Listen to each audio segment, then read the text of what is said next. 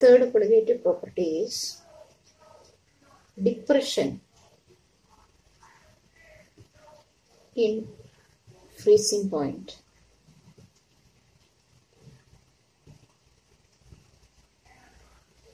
Depression in freezing point എന്ന് പറഞ്ഞാൽ freezing പോയിന്റിന് ഉണ്ടാവുന്ന കുറവ്.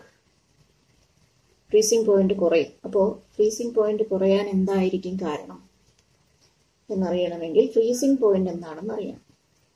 ഫ്രീസിംഗ് പോയിന്റ് എന്താണ്? Freezing point is that temperature at which the solid and liquid coexist. സോളിഡും ലിക്വിഡും ഒരേ സമയം പ്രസന്റ് ആയിരിക്കുന്ന ടെമ്പറേച്ചർ, അതിനെ വിളിക്കുന്ന പേരാണ് ഫ്രീസിംഗ് പോയിന്റ്. അപ്പോൾ 0 ഡിഗ്രി സെൽഷ്യസ് ആണെങ്കിൽ വാട്ടറിന്റെ കേസിൽ 0 ഡിഗ്രി സെൽഷ്യസ് ആണ് ഫ്രീസിംഗ് പോയിന്റ്. ആ സമയത്ത് solid ice and the liquid water coexist. രണ്ടുപേരും ഒരുമിച്ചായിരിക്കും. എന്ന് വെച്ചാൽ 0 ഡിഗ്രിയേക്കാൾ ഒരല്പം താഴ്ന്നു കഴിഞ്ഞാൽ, ടെമ്പറേച്ചർ അല്പം താഴ്ന്നു കഴിഞ്ഞാൽ ഐസ് മാത്രമേ ഉണ്ടായിരിക്കുള്ളൂ. ടെമ്പറേച്ചർ ഒരല്പം ഉയർന്നു കഴിഞ്ഞാൽ വാട്ടർ മാത്രമേ കാണുള്ളൂ. ഈ ഒരു ടെമ്പറേച്ചറിലാണ്, അതായത് 273 കെൽവിൻ ടെമ്പറേച്ചറിലാണ് ഐസും വാട്ടറും ഒരേ സമയം പ്രസന്റ് ആയിരിക്കും. അപ്പൊ ഇത് ഫ്രീസിംഗ് പോയിന്റ്. ഇത് നമുക്ക് അറിയാവുന്ന ഒരു കാര്യമാണ്. നമുക്കിതിനെ വേപ്പർ പ്രഷറിന്റെ ടേംസിൽ എങ്ങനെ വിശദീകരിക്കാം എന്നാണ് അറിയാതിരിക്കേണ്ടത്. കാരണം നമ്മളിപ്പോൾ പറഞ്ഞതെല്ലാം ലിക്വിഡിനകത്തേക്ക് ഒരു നോൺ വോളറ്റൈൽ സൊല്യൂട്ട് ആഡ് ചെയ്യുമ്പോൾ വേപ്പർ പ്രഷർ കുറയുന്നതായിട്ടാണ് പഠിച്ചത്. വേപ്പർ പ്രഷർ കുറഞ്ഞതുകൊണ്ട് ബോയിലിംഗ് പോയിന്റ് കൂടി എന്ന് കണ്ടു. അങ്ങനെയാണെങ്കിൽ ഇത് എങ്ങനെ നമുക്ക് വേപ്പർ പ്രഷറിന്റെ ടേംസ് അല്ലെങ്കിൽ വേപ്പർ പ്രഷറിനോട് ബന്ധിപ്പിക്കാം എന്ന് അറിയാം. ഇപ്പൊ ഇവിടെ ഐസും വാട്ടറും അല്ലെങ്കിൽ ഈ സോളിഡും ലിക്വിഡും ഒരേ സമയം പ്രസന്റ് ആണെന്ന് പറയും. അപ്പോൾ ഒരേ സമയം ഒരു പാത്രത്തിനകത്ത് ഒരേ സമയം ഈ രണ്ട് സാധനങ്ങളും ഉണ്ടെങ്കിൽ ഈ രണ്ട് സാധനങ്ങളുടെയും മുകളിലുള്ള വേപ്പർ ഒന്ന് തന്നെയായിരിക്കുമല്ലോ. ഐസിന്റെ മുകളിൽ അനുഭവപ്പെടുന്ന വേപ്പറിന്റെ പ്രഷറും വാട്ടറിന്റെ മുകളിൽ അനുഭവപ്പെടുന്ന വേപ്പറിന്റെ പ്രഷറും ഒന്ന് തന്നെയാണ്. ഒരേ മേൽക്കൂരയ്ക്ക് താഴെയാണ് ഐസും വാട്ടറും ഇരിക്കുന്നത്. അപ്പൊ രണ്ടുപേരുടെയും മേൽക്കൂര എന്ന് പറയുന്നത് ഒരേ വേപ്പറാണ്, അല്ലെങ്കിൽ രണ്ടുപേരുടെയും മുകളിലേക്ക് അനുഭവപ്പെടുന്ന മർദ്ദം എന്ന് പറയുന്നത് ഒന്ന് തന്നെയാണ്. അപ്പോൾ വേപ്പർ പ്രഷർ തുല്യമായി വരുന്ന ഒരവസ്ഥ. അപ്പോൾ ഒരു സോളിഡ് ഇരിക്കുന്നു, ഫോർ എക്സാമ്പിൾ ഐസ് ആയിക്കോട്ടെ. ഐസ് എവിടെ ഇരിക്കുന്നത്? 0 ഡിഗ്രി സെൽഷ്യസിൽ ഇരിക്കുകയാണ്. നമ്മൾ വാട്ടർ എടുക്കുന്നു അല്ലെങ്കിൽ ലിക്വിഡ് എടുക്കുന്നു. ലിക്വിഡ് എടുത്ത് കൂൾ ചെയ്ത് കൊണ്ടുവരാം. അപ്പോൾ ഈ ഐസിന്റെ മുകളിൽ ഒരു വേപ്പർ പ്രഷർ ഉണ്ട്, ഒരു പർട്ടിക്കുലർ വേപ്പർ പ്രഷർ ഈ ഐസിന്റെ മുകളിലുണ്ട്. നമ്മൾ വാട്ടർ എടുക്കുന്നു, വാട്ടർ എടുത്ത് ടെമ്പറേച്ചർ കുറച്ച് കൊണ്ടിരുന്നു. അപ്പോൾ അതിനനുസരിച്ച് വേപ്പർ പ്രഷറും കുറഞ്ഞു വരും. ആ വേപ്പർ പ്രഷർ കുറഞ്ഞു വന്ന് ഈ ഐസിന്റെ അല്ലെങ്കിൽ ഈ സോളിഡിന്റെ വേപ്പർ പ്രഷറിനോട് ഈക്വൽ ആകുന്നത് എപ്പോഴാണോ, അത് എപ്പോഴായിരിക്കും? 0 ഡിഗ്രിയിലാണ്. അല്ലെങ്കിൽ അത് എപ്പോഴാണോ ആ ടെമ്പറേച്ചറിനെ നമുക്ക് ഫ്രീസിംഗ് പോയിന്റ് എന്ന് വിളിക്കാം. അപ്പോൾ ഒരു ലിക്വിഡിന്റെ വേപ്പർ പ്രഷർ സോളിഡിന്റെ വേപ്പർ പ്രഷറിനോട് ഈക്വൽ ആകുന്ന ടെമ്പറേച്ചറിനെ നമുക്ക് ഫ്രീസിംഗ് പോയിന്റ് എന്ന് വിളിക്കാം. So we define freezing point in terms of vapour pressure as the temperature at which the vapor pressure of the liquid becomes equal to that of solid. Vapor pressure of the liquid becomes equal to that of solid. That is the freezing point of a liquid. ഇനി ഒരു non volatile solute add ചെയ്യുമ്പോൾ എന്ത് സംഭവിക്കും എന്ന് നമുക്ക് നോക്കാം. For that we are plotting a graph.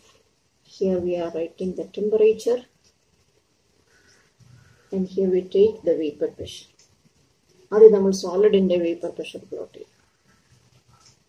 This is the graph for solid. Temperature കൂടുന്നതനുസരിച്ച് അതിന്റെ vapour pressure പെട്ടെന്ന് അങ്ങ് കൂടും.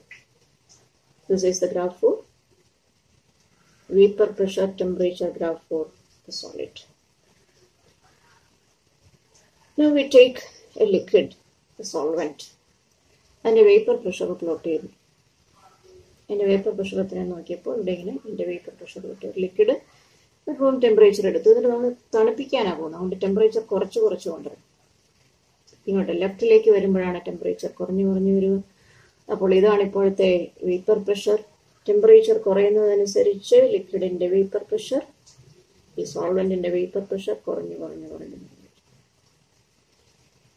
This is the vapor pressure temperature graph for the solvent. Temperature കുറയുന്നതനുസരിച്ച് vapour pressure കുറഞ്ഞു വന്നു.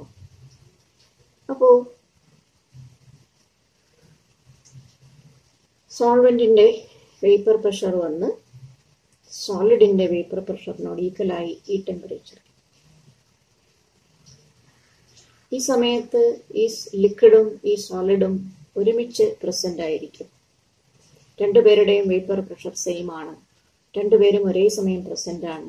ആ ഒരു ടെമ്പറേച്ചറിനെ നമ്മൾ വിളിക്കുന്ന പേരാണ് freezing point. So we got the freezing point of the solvent. Now we are going to add a little solute, the non-volatile solute. കുറച്ച് non volatile solute ഇതിനകത്തേക്ക് add ചെയ്തു. അപ്പോൾ അതേ ടെമ്പറേച്ചറിൽ നമ്മൾ സൊല്യൂഷൻ ആണ് എടുത്ത് വെക്കുന്നതെങ്കിൽ സൊല്യൂഷന്റെ വേപ്പർ പ്രഷർ അത്രേ കാണൂ. Vapor pressure of the solution is decreased. ഇനി നമ്മൾ ആ സൊല്യൂഷനെ കൂൾ ചെയ്ത് വരുമ്പോൾ ടെമ്പറേച്ചർ കുറയുന്നതനുസരിച്ച് വേപ്പർ പ്രഷർ കുറയുന്നു. ഇവിടെ വന്നപ്പോൾ that becomes equal to that of the solid. ഈ സമയത്ത് സൊല്യൂഷനും സോളിഡും ഒരുമിച്ച് പ്രസന്റ് ആണ്. ഈ ടെമ്പറേച്ചറിനെ വിളിക്കുന്ന പേര്, ഇതിന്റെ ഫ്രീസിംഗ് പോയിന്റ് എന്നാണ്. This is TF dash, freezing point of the solution. What is the difference? Freezing point of the solvent minus freezing point of the solution. ഇത്രയും കുറവ് ഉണ്ടായിട്ടുണ്ട്. ഡെൽറ്റ TF, ഫ്രീസിംഗ് പോയിന്റിനുണ്ടായ കുറവ്. അതിനെ വിളിക്കുന്ന പേരാണ് ഡിപ്രഷൻ ഇൻ ഫ്രീസിംഗ് പോയിന്റ്. എങ്ങനെയാണ് depression in freezing point എഴുതുക? Delta TF is equal to freezing point of solvent minus freezing point of solution.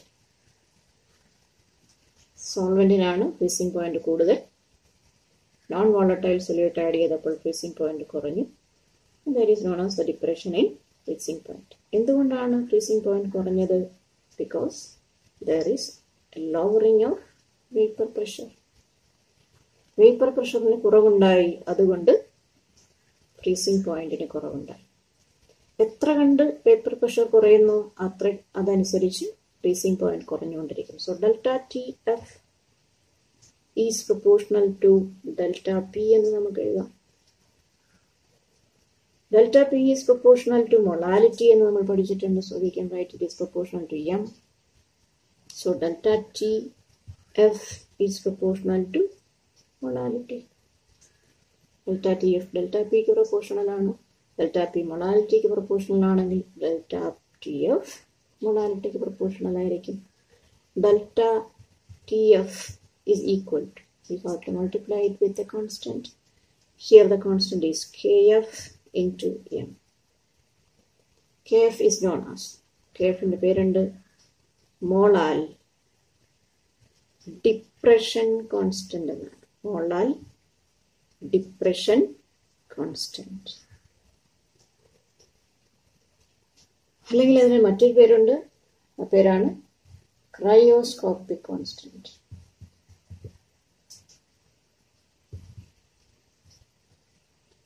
Kf is otherwise known as cryoscopic constant. How will you define cryoscopic constant? Kf is equal to delta TF when M is equal to 1.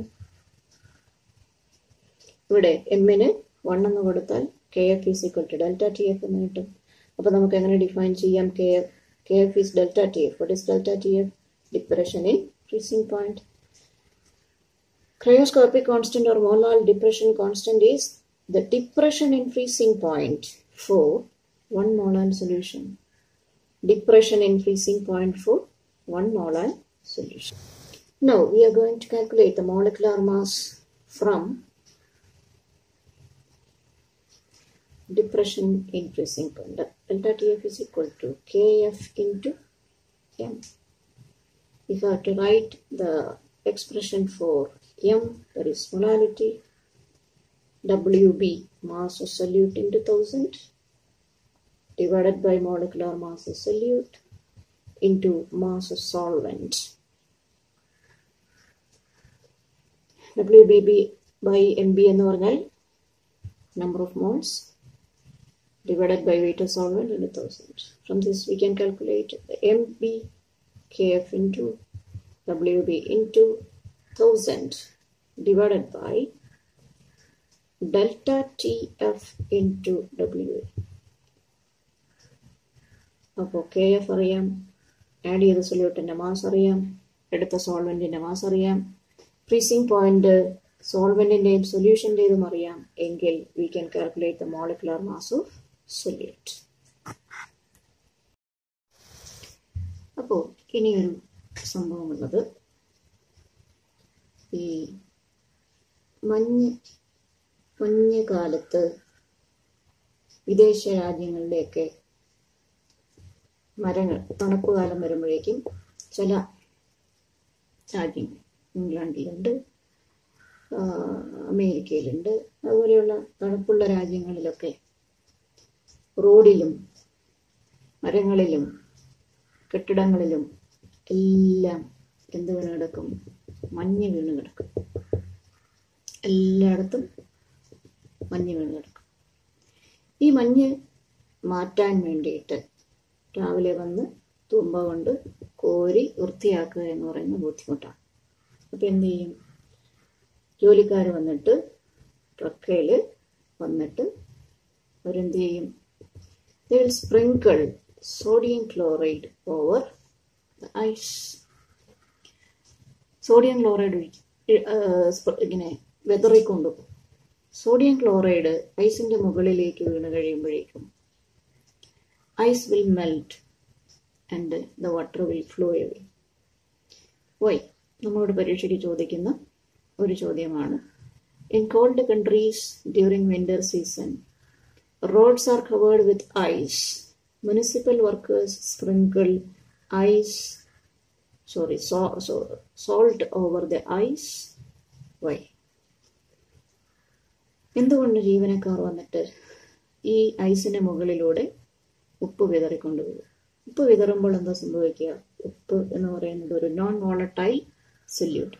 ഈ non volatile solute ഈ സോൾട്ടിൻ്റെ മുകളിലേക്ക്, ഐസിൻ്റെ മുകളിലേക്ക് ഇട്ട് കഴിയുമ്പോൾ it's freezing point will decrease. അപ്പോൾ ആ അന്തരീക്ഷത്തിന് ഒരു പ്രത്യേക ടെമ്പറേച്ചർ ഉണ്ട്, സീറോയിലും താഴ്ന്നു നിൽക്കുന്ന ഒരു ടെമ്പറേച്ചർ ആയിരിക്കും. അതിലേക്കാണ് നമ്മൾ സോഡിയം ക്ലോറൈഡ് ഇട്ടത്. അപ്പോഴേക്കും അതിൻ്റെ ഫ്രീസിംഗ് പോയിന്റ് പിന്നെയും താഴും. കുറേ കൂടെ താഴ്ന്ന ടെമ്പറേച്ചർ വന്നാലേ പിന്നെ വെള്ളത്തിന് ഐസാകാൻ പറ്റുകയുള്ളൂ. അതുകൊണ്ട് ഐസ് എന്ന് പറയുന്ന ഫോമിൽ നിന്ന് മാറി വെള്ളം എന്ന് പറയുന്ന ഫോമിലേക്ക് വരും. ഇറ്റ് വിൽ ഫ്ലോ ചെയ്യും. ഡിപ്രഷൻ ഇൻ ഫ്രീസിംഗ് പോയിന്റ് എന്ന് എഴുതിയാൽ മതിയാവും. It is due to the freezing point depression. Water flows. So that's all about freezing point depression. Then the fourth colligative property is osmotic pressure. Osmotic pressure. Osmotic pressure എന്താണെന്ന് അറിയുന്നതിന് മുമ്പ് എന്താണ് osmosis എന്ന് മനസ്സിലാക്കാം. Osmosis എന്ന് പറയുന്നത് നമ്മളൊരു സോൾവെന്റും സൊല്യൂഷനും തമ്മിൽ സെപ്പറേറ്റ് ചെയ്ത് ഒരു സെമി പെർമിയബിൾ മെംബ്രെയിൻ ഉപയോഗിച്ച് സെപ്പറേറ്റ് ചെയ്ത് വെച്ചാൽ എന്താണ് semi permeable membrane? A membrane which allows the passage of solvent only. വളരെ ചെറിയ പോർ ഉള്ള സുഷിരങ്ങളുള്ള ഒരു മെംബ്രെയിനാണ് semi permeable membrane. Cell വാളുകൾ semi permeable മെംബ്രെയിനാണ്. Pig ബ്ലാഡർന്നോ അല്ലെങ്കിൽ ഈ മുട്ടയുടെ അകത്ത് തോടിനകത്തുള്ള ഒരു പാടയുണ്ട്, അത് സെമി പെർമിയബിൾ മെംബ്രെയിനാണ്. അല്ലെങ്കിൽ സെല്ലോഫെയിൻ പേപ്പർ എന്ന് പറഞ്ഞിട്ട് പേപ്പർ നമ്മൾ ആർട്ടിഫിഷ്യലായിട്ട് ഉണ്ടാക്കിയെടുക്കുന്നുണ്ട്. All these contain tiny holes through which only solvent molecules can pass through. Solvent മോളിക്യൂൾസിന് മാത്രം കടന്നു പോകും. കാരണം സൊല്യൂട്ട് പാർട്ടിക്കിൾസിന് ഒരല്പം കൂടി സൈസ് കൂടുതലാണ്. അതുകൊണ്ട് ആ പാർട്ടിക്കിൾസിന് അതിനകത്തോടി കടന്നു പോകാൻ പറ്റില്ല. സോൾവെന്റിന് കടന്നു പോകാം. അപ്പോൾ ഇങ്ങനെ സോൾവെന്റും സൊല്യൂഷനും കൂടി ഒരു സെമി പെർമിയബിൾ മെംബ്രെയിൻ വെച്ച് സെപ്പറേറ്റ് ചെയ്ത് വെച്ചിരുന്നാൽ the solvent molecules will move into the solution. This movement of solvent molecules into the solution through the semi-permeable membrane is known as osmosis.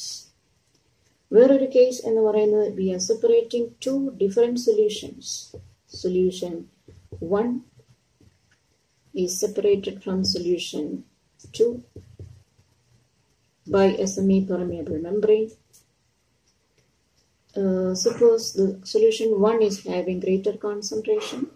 Solution 1 in concentration കൂടുതലാണെന്ന് വിചാരിക്കും. Solution 1 concentration കൂടുതലാണെങ്കിൽ ഇവിടെ solute കൂടുതലുണ്ട്. രണ്ടാമത്തെ സൊല്യൂഷനെ അപേക്ഷിച്ച് solute കൂടുതലുണ്ട്. ഇതിന് concentration കൂടുതലാണ്.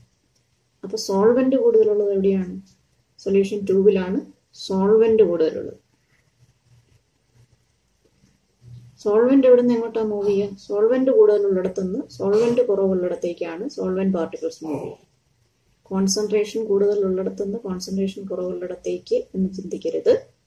സോൾവെന്റ് കൂടുതലുള്ള സൊല്യൂഷനിൽ നിന്ന് സോൾവെന്റ് കുറവുള്ള സൊല്യൂഷനിലേക്കാണ് സോൾവെന്റ് മോളിക്യൂൾസ് മൂവ് ചെയ്യുക.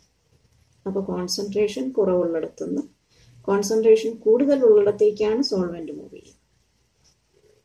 അപ്പോഴേ രണ്ടുപേരുടെയും കോൺസെൻട്രേഷൻ കുറച്ച് കഴിയുമ്പോൾ ഈക്വൽ ആവുക. So these two R osmosis. അപ്പോൾ എങ്ങനെ ഓസ്മോസിസിനെ ഡിഫൈൻ ചെയ്യാം? Spontaneous flow. സ്പോണ്ടേനിയസ് ആണ്, ആരും നിർബന്ധിക്കുന്നില്ല. ഇങ്ങനെ സെപ്പറേറ്റ് ചെയ്ത് വെച്ചിട്ട് നീ അപ്പുറത്തേക്ക് പോകൂ എന്നാരും പറയുന്നില്ല. Spontaneous flow of solvent to solution or from A solution of lower concentration to a solution of higher concentration through a semi-permeable membrane is known as osmosis. അപ്പോൾ ഇങ്ങനെ ഓസ്മോസിസ് നടക്കും. സോൾവെന്റ് മോളിക്യൂൾസ് സൊല്യൂഷനകത്തേക്ക് കടന്നു വന്നുകൊണ്ടിരിക്കുകയാണ്. ആ കടന്നു വരുന്നതിനെ തടയാനായിട്ട് നമ്മൾ എന്ത് ചെയ്യും? എവിടുന്നേലും ആരെങ്കിലും കയറി വരുവാണെങ്കിൽ നമ്മൾ എന്ത് ചെയ്യും? വരാതിരിക്കാൻ വേണ്ടി തടയാൻ നമ്മളൊരു പ്രഷർ കൊടുക്കും. സൊല്യൂഷനിലേക്കാണ് സോൾവെന്റ് മോളിക്യൂൾസ് കടന്നു വരുന്നത്. അതുകൊണ്ട് സൊല്യൂഷന്റെ മുകളിൽ എവിടെയോട്ടാണോ കടന്നു വരുന്നത് അതിന് മുകളിൽ ഒരു പ്രഷർ കൊടുക്കും. അപ്പൊ ഇങ്ങനെ പിസ്റ്റൺ ഇങ്ങനെ വെച്ച് പ്രസ് ചെയ്ത് നമ്മളൊരു പെർട്ടിക്കുലർ, അപ്പോൾ എന്ത് സംഭവിക്കുന്ന പ്രഷർ കൊടുത്ത് താഴേക്ക് സമ്മർദ്ദം കൊടുക്കുന്നതനുസരിച്ച് സോൾവെന്റ് മോളിക്യൂൾസ് ഇവിടുന്ന് അങ്ങോട്ട് കടന്നു വരുന്നത് കുറേശ്ശെ കുറഞ്ഞ് അത് ജസ്റ്റ് സ്റ്റോപ്പ് ചെയ്യും. ജസ്റ്റ് സ്റ്റോപ്പ് ചെയ്യാൻ എത്ര പ്രഷർ നമ്മൾ കൊടുത്തു അതിനെ വിളിക്കുന്ന പേരാണ് osmotic pressure. So osmotic pressure is the minimum pressure applied on solution to stop osmosis. The minimum excess pressure that is applied on solution to prevent or to stop osmosis. ഓസ്മോസിസിനെ തടയാൻ വേണ്ടി കൊടുക്കേണ്ട ഏറ്റവും കുറഞ്ഞ പ്രഷർ, അതിനെയാണ് osmotic pressure എന്ന് വിളിക്കുക. Osmotic പ്രഷറിനെ നമ്മൾ സൂചിപ്പിക്കുന്ന ലെറ്റർ പൈ ആണ്. ഈ പൈ എന്ന് പറയുന്ന സിമ്പൽ നമ്മൾ ഈ സെക്കൻഡ് ഇയർ ക്ലാസ്സിൽ ഇവിടെ മാത്രമേ ഉപയോഗിക്കുന്നു. അതുകൊണ്ട് പൈ എന്ന പരീക്ഷ ക്വസ്റ്റ്യൻ പേപ്പറിൽ കണ്ടാൽ 3.14 22/7 എന്നൊന്നും സബ്സ്റ്റിറ്റ്യൂട്ട് ചെയ്യരുത്. It is for osmotic pressure. This pi, അതായത് ഓസ്മോട്ടിക് പ്രഷർ എന്തിനെയൊക്കെ ഡിപ്പെൻഡ് ചെയ്യുമായിരിക്കാം? ഈ സൊല്യൂഷന് വളരെ കോൺസെൻട്രേഷൻ കൂടുതലാണെങ്കിൽ സോൾവെന്റ് മോളിക്യൂൾസ് ഇങ്ങോട്ടേക്ക് കടന്നു വരുന്നതിൻ്റെ സ്പീഡ് വളരെ കൂടുതലായിരിക്കും. വളരെ സ്പീഡിൽ ഈ കോൺസെൻട്രേഷൻ കൂടിയ സൊല്യൂഷനകത്തേക്ക് സോൾവെന്റ് മോളിക്യൂൾസ് ഇരച്ച് കയറി വരും. അപ്പോൾ അത് തടയണമെങ്കിൽ നമ്മൾ കൂടുതൽ പ്രഷർ കൊടുക്കേണ്ടി വരും. അപ്പോൾ കോൺസെൻട്രേഷൻ കൂടുതലാണെങ്കിൽ ഓസ്മോട്ടിക് പ്രഷർ കൂടുതലായിരിക്കും. So pi is proportional to the concentration. രണ്ടാമത്തെ സംഗതി temperature. When the temperature is increased, molecules move ചെയ്യുന്നതിൻ്റെ സ്പീഡ് കൂടും. സ്പീഡ് കൂടുതലാകുമ്പോൾ നമ്മൾ കൂടുതൽ ഫോഴ്സ് കൊടുക്കേണ്ടി വരും തടയണമെങ്കിൽ. So it is also proportional to temperature. So pi is proportional to C into T, concentration into temperature. So pi is equal to R. Here the constant is universal gas constant R into C into T. ഇനി C എന്ന് പറയുന്നത് concentration ആണ്. C is concentration, number of moles of solute per volume of the solution. So C is number of moles per volume. Substituting this value in this equation, pi is equal to R into NB by V into T. Rearrange ചെയ്താൽ pi V is equal to NB എന്ന് ആദ്യം എഴുതി, R into T എന്ന് എഴുതി. Pi V is equal to NBRT. ഈ equation കണ്ടു കഴിഞ്ഞാൽ നമ്മുടെ ഐഡിയൽ ഗ്യാസ് ഇക്വേഷൻ്റെ ഒരു ചായ ഉണ്ട്. P V is equal to NRT എന്ന് പറയുന്നത് പോലെ here this equation is for solution pi V is equal to NRT. This equation is known as Van Hoff's solution equation. ഇതിനകത്ത് നമുക്ക് മോളിക്കുലർ മാസ് കണ്ടുപിടിക്കാം. എങ്ങനെ മോളിക്കുലർ മാസ് കണ്ടുപിടിക്കാം? ഈ colligative property ഉപയോഗിച്ച് എൻ ബി എന്താണ്? N B is equal number of moles of solute, mass of solute divided by molecular mass of solute. Therefore pi V is equal to WB by MB into RT. So MB is equal to WB RT by pi V. What is WB? Mass of solute added. What is R? Universal gas constant. T is the temperature. Pi is the osmotic pressure. V is the volume of solution. Knowing all these values, we can calculate the molecular mass of solute. ഇവിടെ 4 മെത്തേഡുകൾ നമ്മൾ പഠിച്ചു. Molecular mass കണ്ടുപിടിക്കാൻ osmotic pressure, elevation and boiling point, depression and freezing point, and lowering of vapor pressure. 4 colligative properties ഉപയോഗിച്ച് molecular mass കണ്ടുപിടിക്കാൻ പഠിച്ചു. അപ്പോൾ അതിൽ the best method for calculating the molecular mass of solute is osmotic pressure method. Why? 2 റീസണുകളാണ് പറയുന്നത്. ഒന്ന്, the experiment is carried out at room temperature. ഈ experiment നടത്തുന്ന room ടെമ്പറേച്ചറിൽ നമുക്ക് കണ്ടവാനം തണുപ്പിക്കേണ്ട കാര്യമില്ല. ഫ്രീസിംഗ് പോയിന്റിലേക്ക് കൊണ്ടുവരണ്ട, ബോയിലിംഗ് പോയിന്റിലേക്ക് കൊണ്ടുപോകണ്ട. പോളിമർ പോലെയുള്ള മാക്രോ മോളിക്യൂൾസ്, പ്രോട്ടീൻ പോലെയുള്ള മാക്രോ മോളിക്യൂൾസ് ചിലപ്പോൾ അതിൻ്റെ ബോയിലിംഗ് പോയിന്റിലേക്ക് എത്തുമ്പോൾ ഡീകമ്പോസ് ചെയ്ത് പോകാം. അപ്പോൾ നമുക്ക് ബോയിലിംഗ് പോയിന്റിലേക്ക് ഒരിക്കലും പോകാൻ പറ്റില്ല. അപ്പോൾ boiling point, elevation in boiling point calculate ചെയ്തുകൊണ്ട് നമുക്ക് മോളിക്കുലർ മാസ് കണ്ടുപിടിക്കാൻ ഒക്കില്ല. ഫ്രീസിംഗ് പോയിന്റ് വളരെ താഴ്ന്ന ടെമ്പറേച്ചറിലേക്ക് പോക്ക് എത്തുക എന്ന് പറയുന്നത് ബുദ്ധിമുട്ടായിരിക്കും. അപ്പോൾ അതുപോലെ ലോവറിങ് ഓഫ് വേപ്പർ പ്രഷറൊക്കെ ആണെങ്കിൽ വളരെ ചെറിയ വാല്യൂസ് ആയിരിക്കും തരും. ഓസ്മോട്ടിക് പ്രഷർ മെത്തേഡ് റൂം ടെമ്പറേച്ചറിൽ നമുക്ക് കണ്ടക്ട് ചെയ്യാം. ഒന്നാമത്തെ ബെനിഫിറ്റ്. രണ്ടാമത്തെ സംഗതി എന്ന് പറയുന്നത് it gives reasonable values, measurable values for very dilute solution. നമ്മുടെ ഈ പറയുന്ന പോളിമറിക് മോളിക്യൂൾസിനൊന്നും വലിയ സൊല്യൂബിലിറ്റി ഒന്നുമില്ല. വലിയ സൊല്യൂബിലിറ്റി ഒന്നും ഇല്ലെങ്കിലും വളരെ കുറച്ച് എമൗണ്ട് ഡിസോൾവ് ചെയ്തിട്ടേ ഉള്ളുവെങ്കിലും ഓസ്മോട്ടിക് പ്രഷർ മെഷർ ചെയ്യാവുന്ന അത്രയും ഒരു വാല്യൂ. നമുക്കൊരു സ്കെയിൽ വെച്ച് ഒരു സംഗതി, ഒരു നീളം അളക്കണമെങ്കിൽ ആ സാധനത്തിന് സ്കെയിലിന്റെ ഒരു ഡിവിഷൻ വരെയെങ്കിലും കാണുന്ന ഒരു ലെങ്ത് ഉണ്ടെങ്കിലല്ലേ മെഷർ ചെയ്യാൻ പറ്റുള്ളൂ. അപ്പോൾ ഇവിടെ ഓസ്മോട്ടിക് പ്രഷറിനെ സംബന്ധിച്ചിടത്തോളം മെഷർ ചെയ്യാവുന്ന ഒരു വാല്യൂ എന്നുവെച്ചാൽ വലിയൊരു ഡിഫറൻസ് അവിടെ കാണിക്കും. ഓസ്മോട്ടിക് പ്രഷർ എന്ന് പറയുന്ന വാല്യൂ നമുക്ക് മെഷർ ചെയ്യാവുന്ന ഒരു വാല്യൂ വളരെ ഡൈല്യൂട്ട് സൊല്യൂഷൻ ആണെങ്കിൽ കൂടി തരും. അതുകൊണ്ട് ഓസ്മോട്ടിക് പ്രഷർ മെത്തേഡാണ് മോളിക്കുലർ മാസ് കണ്ടുപിടിക്കാൻ, പ്രത്യേകിച്ചും പോളിമറിക് മോളിക്യൂൾസിന്റെ മോളിക്കുലർ മാസ് കണ്ടുപിടിക്കാൻ നമ്മൾ ഉപയോഗിക്കുന്ന മെത്തേഡ് ഓസ്മോട്ടിക് പ്രഷർ മെത്തേഡാണ്. അപ്പോൾ അത് ഓർത്തിരിക്കണം. ചിലപ്പോഴൊക്കെ പരീക്ഷയ്ക്ക് ചോദിച്ചിട്ടുണ്ട്, to calculate the molecular mass of polymers which method is preferred എന്ന് വേണം ചോദിക്കാം, അല്ലെങ്കിൽ osmotic pressure method is preferred Y എന്ന് വേണമെങ്കിലും ചോദിക്കാം. ഈ ഓസ്മോസിസ് എന്ന് പറയുന്ന പ്രോസസ് നടക്കുന്ന ധാരാളം എക്സാമ്പിളുകളുണ്ട്. ഒന്ന് റോ മാംഗോ, ഉപ്പിലിടുക. മാങ്ങ ഉപ്പിലിടുമ്പോൾ അത് ചുങ്ങിപ്പോകും. ഷ്രിവൽസ് എന്നാണ് പറയുക. അത് ചുങ്ങിപ്പോകുന്നതിന് കാരണം മാങ്ങയ്ക്കകത്തെ വെള്ളം, ഉപ്പുവെള്ളം, കോൺസെൻട്രേഷൻ കൂടിയ ഉപ്പുവെള്ളത്തിനകത്തേക്ക് ഇറങ്ങിപ്പോയി. ക്യാരറ്റൊക്കെ കുറച്ച് നാൾ വെച്ചിരുന്നാൽ ഫ്രിഡ്ജിലൊക്കെ ഇരുന്നാൽ ചിലപ്പോൾ ഇങ്ങനെ എന്താ പറയുക, ഒരു കട്ടിയില്ലാത്തതുപോലെ ഇങ്ങനെ കിടക്കുന്നത്. അത് വെള്ളത്തിനകത്തേക്ക് ഇടുവാണെങ്കിൽ ഓസ്മോസിസ് വഴി വെള്ളം അകത്തേക്ക് കയറിയിട്ട് അത് വീണ്ടും റിജിഡായിട്ട് വരുന്നതാണ്.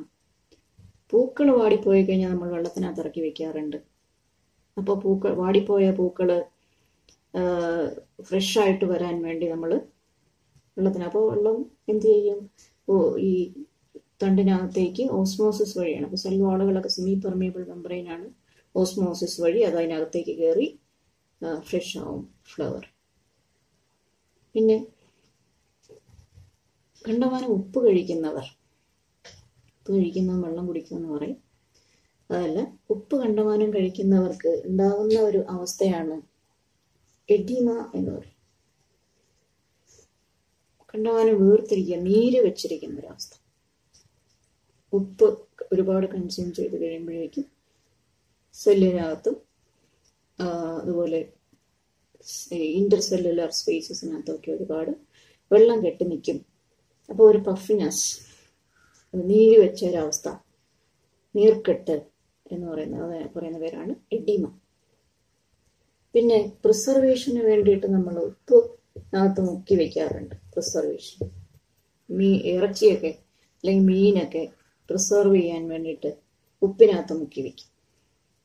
അല്ലെങ്കിൽ പഴങ്ങളൊക്കെ ആണെങ്കിൽ പഞ്ചസാരക്കകത്ത് മുക്കി വെക്കും. പഞ്ചസാര ചേർത്ത് പഞ്ചസാര പാനിക്കകത്ത് ഒക്കെ മുക്കി വെക്കാറുണ്ട്. എന്തിനാണ്? ബാക്ടീരിയയുടെ ആക്ഷൻ ഉണ്ടാവരുത്. വെറുതെ ഇരിക്കുമ്പോൾ ബാക്ടീരിയ പ്രവർത്തിക്കുകയും സാധനം ചീഞ്ഞു പോവുകയും ചെയ്യും. അത് സംഭവിക്കാതിരിക്കാനായിട്ട് എന്ത് ചെയ്യും? ഇതിനകത്തേക്ക് ഉപ്പ് ചേർത്ത് വയ്ക്കുന്നു, അല്ലെങ്കിൽ പഞ്ചസാര ചേർത്ത് വയ്ക്കുന്നു. അപ്പോൾ ഈ ബാക്ടീരിയ വന്നു കഴിയുമ്പോൾ ബാക്ടീരിയക്കകത്തുള്ള വെള്ളം പുറത്തേക്ക് ഒഴുകും. ബാക്ടീരിയ ചുങ്ങിപ്പോകും. ബാക്ടീരിയ ചുങ്ങിപ്പോയിട്ട് അത് ചത്തുപോകും. അങ്ങനെയാണ് മീറ്റും പഴങ്ങളും ഒക്കെ പ്രിസർവേഷൻ നടക്കുന്നത്. പ്രിസർവേറ്റ് ചെയ്യാൻ വേണ്ടി നമ്മൾ ഇതിനകത്ത് മുക്കി വയ്ക്കുന്നത് നമുക്കറിയാം. ഇങ്ങനെയാണ് പ്രിസർവേഷൻ നടക്കുന്നതെന്നാണ് ഇപ്പോൾ പറയുന്നത്. മറ്റൊരു കേസ് ചിന്തിക്കാം. Again we are taking a solvent, water ആയിക്കോട്ടെ, water and salt water, sea water എടുക്കാം. കുറച്ച് കടലിലെ വെള്ളം എടുക്കാം, കുറച്ച് ഫ്രഷ് വാട്ടർ എടുക്കാം. Both are separated by A semi permeable membrane. അപ്പം സംഭവിക്കും, water will flow into the sea water. That is osmosis. Now we are applying the pressure and we reaches the osmotic pressure. Then the osmosis is stopped. ഇനി വീണ്ടും pressure കൊടുക്കണം.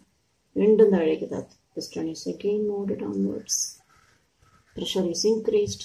Pressure greater than osmotic pressure is applied. Pressure greater than osmotic pressure is applied. Then what will happen? The solvent molecules will move into the fresh water.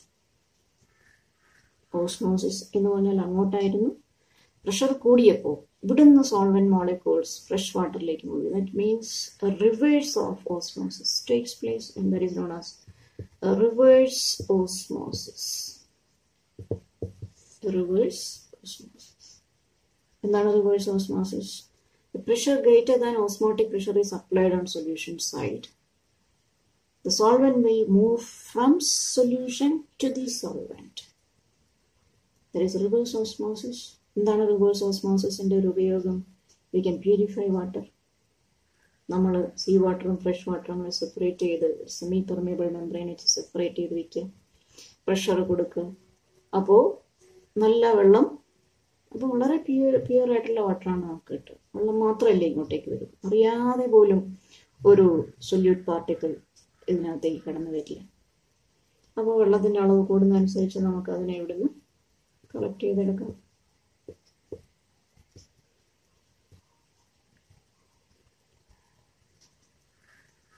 ഈ പറയുന്ന പേര് desalination. Desalination of seawater or purification of seawater by reverse osmosis. What is reverse osmosis? One more thing is there. If two solutions,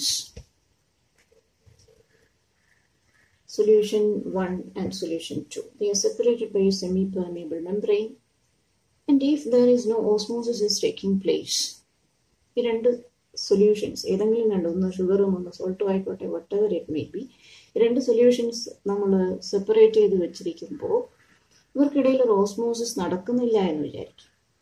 ഇവർക്ക് രണ്ടുപേരുടെയും ഇടയിൽ ഒരു osmosis process നടക്കുന്നില്ലെങ്കിൽ that means they are having the same osmotic pressure. അങ്ങനെ ഒരേ osmotic പ്രഷറുള്ള സൊല്യൂഷൻസിനെ വിളിക്കുന്ന പേരാണ് isotonic solution. Isotonic solution. അപ്പോൾ isotonic സൊല്യൂഷൻസിനെ തമ്മിൽ സെപ്പറേറ്റ് ചെയ്ത് വെച്ചിരുന്നാൽ അവിടെ ഓസ്മോസിസ് നടക്കില്ല. ഒരു സൊല്യൂഷന് ഓസ്മോട്ടിക് പ്രഷർ കുറവാണെങ്കിൽ അതിനെ നമ്മൾ ഹൈപ്പോട്ടോണിക് സൊല്യൂഷൻ എന്ന് വിളിക്കും. Osmotic pressure കുറവുള്ളതിന് hypotonic. മറ്റേ ഓസ്മോട്ടിക് പ്രഷർ കൂടുതലായിരിക്കുമല്ലോ, അതിനെ നമ്മൾ ഹൈപ്പർട്ടോണിക് സൊല്യൂഷൻ എന്ന് വിളിക്കും. രണ്ട് സൊല്യൂഷൻസ് തമ്മിൽ കമ്പയർ ചെയ്യുമ്പോൾ ഓസ്മോട്ടിക് പ്രഷർ കൂടുതലുള്ളതിനെ ഹൈപ്പർട്ടോണിക് എന്നും ഓസ്മോട്ടിക് പ്രഷർ കുറവുള്ളതിനെ ഹൈപ്പോട്ടോണിക് എന്നുമാണ് വിളിക്കുക. അപ്പോൾ നമ്മളോട് അവിടെ ഒരു ചോദ്യം ചോദിക്കാറുണ്ട്, ഡ്യൂറിങ് ഇൻട്രാവെനസ് ഇഞ്ചെക്ഷൻസ്. എന്താണ് ഇൻട്രാവെനസ് ഇഞ്ചെക്ഷൻ എന്ന് പറയുന്നത്? വെയിനിലേക്ക് നേരിട്ടെടുക്കുന്ന ഇഞ്ചെക്ഷൻ. അങ്ങനെ ഇൻട്രാവെനസ് ഇഞ്ചെക്ഷൻ നടത്തുമ്പോൾ മെഡിസിൻ ഉണ്ട് ഒരു ബോട്ടിലിനകത്ത്, അതുകൂടാതെ മറ്റൊരു ബോട്ടിലിനകത്ത് there is 0.9% sodium chloride solution ഉണ്ട്. 0.9% സോഡിയം ക്ലോറൈഡ് സൊല്യൂഷനും മെഡിസിനും കൂടി മിക്സ് ചെയ്തിട്ടാണ് നമ്മൾ ഇഞ്ചക്ഷൻ നടത്തുക. എന്തിനാണ് ഈ 0.9% സോഡിയം ക്ലോറൈഡ് സൊല്യൂഷൻ മെഡിസിൻ്റെ കൂടെ മിക്സ് ചെയ്യുന്നത്? നമ്മുടെ ബ്ലഡിനകത്ത് ബ്ലഡ് സെല്ലുകളുണ്ട്. നമ്മൾ ഇഞ്ചക്ട് ചെയ്യുന്ന മെഡിസിന് കോൺസെൻട്രേഷൻ കൂടുതലാണെങ്കിൽ water will flow out of the cell. അപ്പോൾ സെല്ല് ചുരുങ്ങിപ്പോവും, നശിച്ചു പോകും.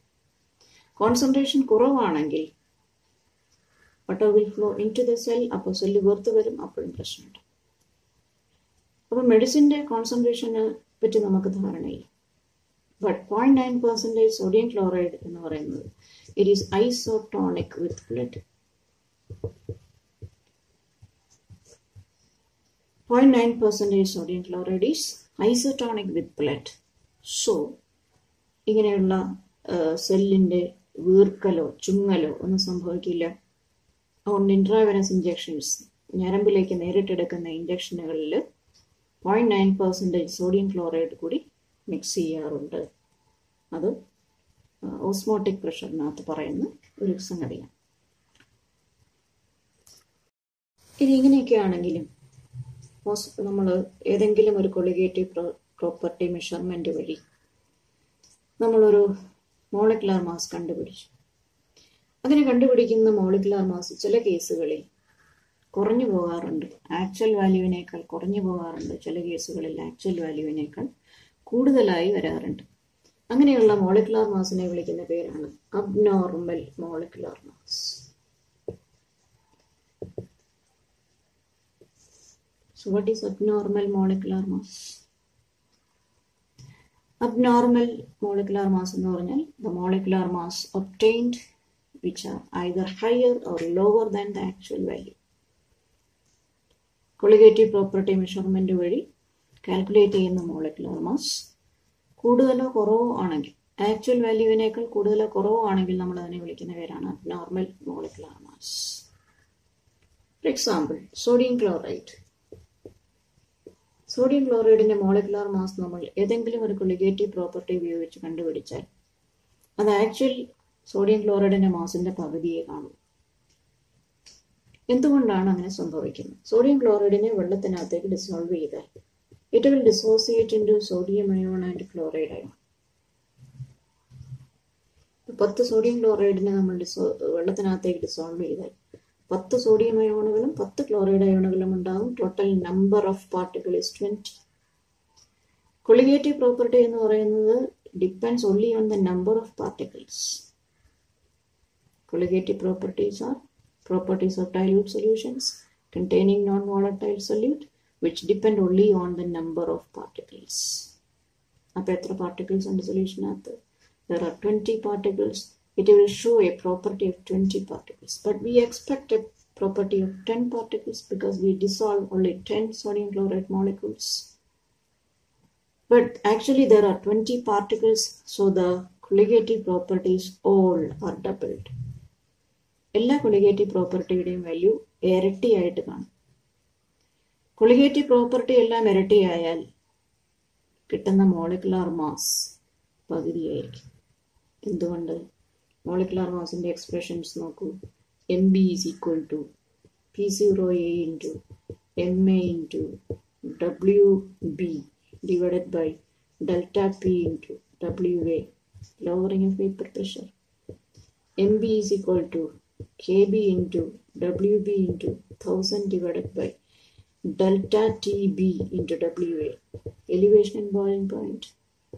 Mb is equal to Kf into Wb into 1000 divided by delta Tf into Wa, depression and freezing point. Mb is equal to Wb into Wbrt by pi v, osmotic pressure. ഇതിനകത്തെല്ലാം നോക്കൂ. osmotic pressure, depression, freezing point, elevation, boiling point, lowering of vapor pressure. All these values come in the denominator. ഈ values എല്ലാം കിടക്കുന്ന ഡിനോമിനേറ്ററിലാണ്. അപ്പോൾ ഈ values എല്ലാം ഇപ്പോൾ ഇരട്ടിയായിട്ടുണ്ട്. എന്തുകൊണ്ട്? The particles are doubled. The molecule undergoes dissociation. So the properties are doubled. Property എല്ലാം ഇരട്ടിയായി. നമ്മൾ പ്രതീക്ഷിക്കുന്നതിനേക്കാൾ ഇരട്ടിയായതാണ്. പ്രോപ്പർട്ടി ഇരട്ടിയായെന്ന് വെച്ചാൽ വേറെ കുഴപ്പമൊന്നുമില്ല. നമ്മൾ പ്രതീക്ഷിക്കുന്നത് 10 പാർട്ടിക്കിൾസ് ആണ്. 10 പാർട്ടിക്കിളിന്റെ പ്രോപ്പർട്ടി കിട്ടുമെന്നും അതിനനുസരിച്ച് നമുക്ക് മോളിക്കുലാർ മാസ് കിട്ടുമെന്നുമാണ് നമ്മുടെ പ്രതീക്ഷ. പക്ഷേ ആക്ച്വലി സൊല്യൂഷനകത്ത് 20 പാർട്ടിക്കിൾ ഉണ്ട്. അതിനനുസരിച്ചുള്ള പ്രോപ്പർട്ടീസ് സൊല്യൂഷൻ കാണിച്ചു. അത് വെച്ച് നമ്മൾ മോളിക്കുലാർ മാസ് കാൽക്കുലേറ്റ് ചെയ്തപ്പോൾ we got half of the value. ശരിക്കുമുള്ള സോഡിയം ക്ലോറൈഡിന്റെ മാസിന്റെ പകുതിയെ കിട്ടുള്ളൂ. അപ്പോൾ ഡിസോസിയേഷൻ സംഭവിക്കുന്നത് കൊണ്ട് മോളിക്കുലാർ മാസ് കുറഞ്ഞു പോകും. ഇനി മറ്റൊരു കേസ്, അസറ്റിക് ആസിഡ് CH3COOH. ഇതിനെ വെള്ളത്തിനകത്ത് ഡിസോൾവ് ചെയ്താൽ this will dissociate into acetate ion and H+. If you are dissolving this substance in ബെൻസീനകത്ത് dissolve ചെയ്താൽ 2 of the acetic acid molecule will join together by hydrogen bonding. 10 acetic acid മോളിക്യൂളാണ് ബെൻസീനകത്തേക്ക് add ചെയ്തത്. രണ്ടെണ്ണം വീതം join ചെയ്ത് move ചെയ്യുന്ന particle എന്ന് പറയുന്ന 5 പാർട്ടിക്കിളെ സൊല്യൂഷനകത്ത് കാണാനുള്ളൂ. സൊല്യൂഷനകത്തോട്ട് നോക്കിക്കഴിഞ്ഞാൽ move ചെയ്യുന്ന പാർട്ടിക്കിൾ എന്ന് പറയുന്ന 5 എണ്ണമേ. എന്തുകൊണ്ട്? 2 എണ്ണം കൂടി ചേർന്നാണ് പോകുന്നത്.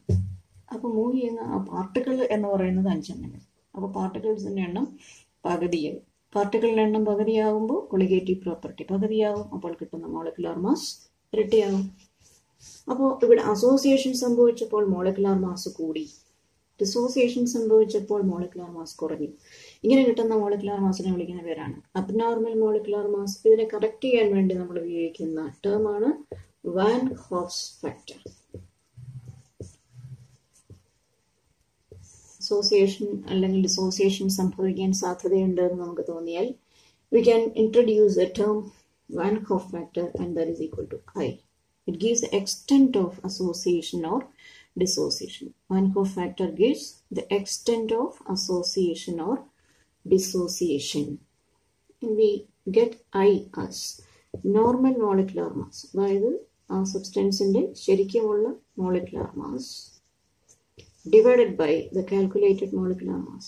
നമുക്ക് ഈ മെത്തേഡ് വഴി കാൽക്കുലേറ്റ് ചെയ്തപ്പോൾ കിട്ടിയ മോളിക്കുലാർ മാസ് കൊണ്ട് ഡിവൈഡ് ചെയ്യാം. അപ്പോൾ നമുക്ക് അത് കിട്ടും. അല്ലെങ്കിൽ കൊളിഗേറ്റീവ് പ്രോപ്പർട്ടിയുടെ ടേംസിൽ പറഞ്ഞാൽ ഒബ്സർവ്ഡ് കൊളിഗേറ്റീവ് പ്രോപ്പർട്ടി, നമ്മൾ മെഷർ ചെയ്യുന്ന observed colligative property divided by actual colligative property. ശരിക്കുള്ള colligative property. അസോസിയേഷനോ ഡിസോസിയേഷനോ ഒന്നും ഇല്ലായിരുന്നുവെങ്കിൽ കിട്ടേണ്ടിയിരുന്ന പ്രോപ്പർട്ടി ആണ് താഴെ. ഇത് നമ്മൾക്ക് മെഷർ ചെയ്തപ്പോൾ കിട്ടിയ വാല്യൂ, ഡിസോസിയേഷനോ അല്ലെങ്കിൽ അസോസിയേഷനോ സംഭവിച്ചതിന് ശേഷം കിട്ടിയ പ്രോപ്പർട്ടി. അപ്പോൾ കൊളിഗേറ്റീവ് പ്രോപ്പർട്ടിയുടെ ടേംസിൽ പറയുവാണെങ്കിൽ നമ്മൾ മെഷർ ചെയ്യുന്നത് ന്യൂമറേറ്ററിലാണ്. മോളിക്കുലർ മാസിന്റെ ടേംസിൽ പറയുവാണെങ്കിൽ നോർമൽ ആയിട്ടുള്ളത് മോളിൽ പറയാം. ഇനി അതുമല്ലെങ്കിൽ നമുക്ക് പാർട്ടിക്കിൾസിന്റെ എണ്ണം വെച്ച് പറയാം. Number of moles of particles after dissociation ആണെങ്കിൽ അല്ലെങ്കിൽ association divided by number of moles of particles before dissociation അല്ലെങ്കിൽ association. ഡിസോസിയേഷന് ശേഷം അല്ലെങ്കിൽ അസോസിയേഷന് ശേഷം എത്ര പാർട്ടിക്കിൾ ഉണ്ടായിരുന്നു, അതിന് മുമ്പ് എത്ര പാർട്ടിക്കിൾ ഉണ്ടായിരുന്നു അതുകൊണ്ട് ഡിവൈഡ് ചെയ്യും. ഇപ്പോൾ സോഡിയം ക്ലോറൈഡ് ആണെങ്കിൽ ഡിസോസിയേഷൻ കഴിഞ്ഞപ്പോൾ 20 പാർട്ടിക്കിളായി. ഡിസോസിയേഷൻ മുമ്പ് 10 പാർട്ടിക്കിൾ ഉണ്ടായിരുന്നുള്ളൂ. So it is 2. അപ്പോൾ ഡിസോസിയേഷൻ സംഭവിക്കുകയാണെങ്കിൽ I will be greater than 1. അപ്പോൾ അസറ്റിക് ആസിഡ് ആണെങ്കിലോ I is equal to, dissociation കഴിഞ്ഞപ്പോൾ 5 ഉള്ളൂ, അതിന് മുമ്പ് 10 ഉണ്ടായിരുന്നു, ദാറ്റ് ഈസ് 0.5. അപ്പോൾ അസോസിയേഷൻ സംഭവിച്ചാൽ I will be less than 1. Dissociation സംഭവിച്ചാൽ I will be greater than 1. അപ്പോൾ ഈ വാല്യൂ കൂടി ചേർത്ത് വേണം നമ്മൾ കാൽക്കുലേഷനിൽ ചെയ്യാൻ. അസോസിയേഷനോ ഡിസോസിയേഷനോ സംഭവിക്കുന്നുണ്ടെങ്കിൽ we have to introduce the factor I2. I കൂടി അതിനകത്തേക്ക് ചേർക്കണം. എന്ന് വെച്ചാൽ delta P divided by P0A is equal to XP എന്നായിരുന്നു ലോവറിംഗ് ഓഫ് വേപ്പർ പ്രഷറിന്റെ എക്സ്പ്രഷൻ. അപ്പോൾ അവിടെ നമ്മൾ ഐ കൂടി ചേർക്കണം. ഡിസോസിയേഷൻ അല്ലെങ്കിൽ അസോസിയേഷൻ ഉണ്ടെങ്കിൽ ഐ എന്ന വാല്യൂ കൂടി ചേർക്കണം.